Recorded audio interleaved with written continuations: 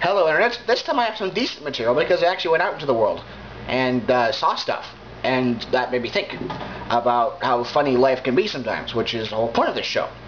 And actually the point of this show is just to me say stuff and you go ha ha. But in any case, first thing is I wish to apologize to the residents of Nanaimo, the bathtub racing capital of the world. Apparently they do not race bathtubs downhill, they race them as a kind of boat. Which makes no sense, because bathtubs sink in water. I know this for a fact, because every time I'm in a bathtub, it's underwater, rather than on top of it. But dish. Okay, enough of the silliness. Margarita sours. Yummy. I went to the restaurant today, and surprisingly, the drip-free ketchup bottle, with a little seal in it, inside it so that, well, my flow valve, doesn't work, because there's ketchup on the outside. What's it going to take? Like a ketchup static membrane? Nah. They have to clean the ketchup balls overnight or something. It's a losing battle. I don't know what they're going to do. And finally, I bought a church key today. It's now on my keychain. Let me show you. I can't show you it because my keychain's downstairs.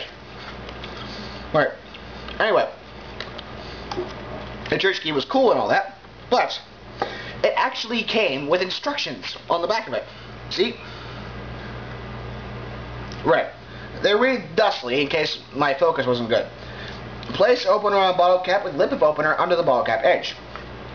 While holding the bottle firmly with the other hand, lift upward on handle of opener until cap comes off.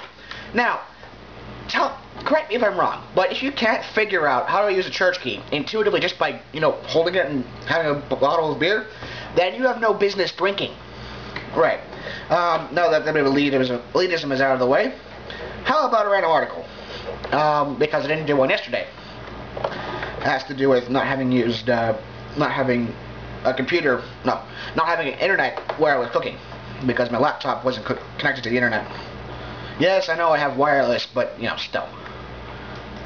The password is like 9-digit long, and there's no mnemonic for it that will work. Mnemonic? Why did the Greeks do that? M and N don't fit. Alright, anyway, the random article today. Ooh, it's actually not a stub. Okay, Catholic ecumenical councils includes 21 councils over a period of 1700 years. While definitions change throughout history, in today's understanding, ecumenical councils are assemblies of patriarchs, cardinals, residing bishops, abbots, male heads of religious orders, and other primates and juridical persons nominated by the Roman Pontiff, aka the Pope.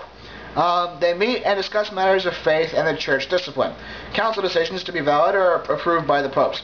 Both of them? Apparently there are numbers of popes. There's one in Kansas right now, which is bizarre. I don't know. I don't have a problem with individual Catholics on a one-on-one basis, but I think Catholicism is a bit silly, especially with the worshipping Mary and saints part, because they're not actually God or anything. Yeah.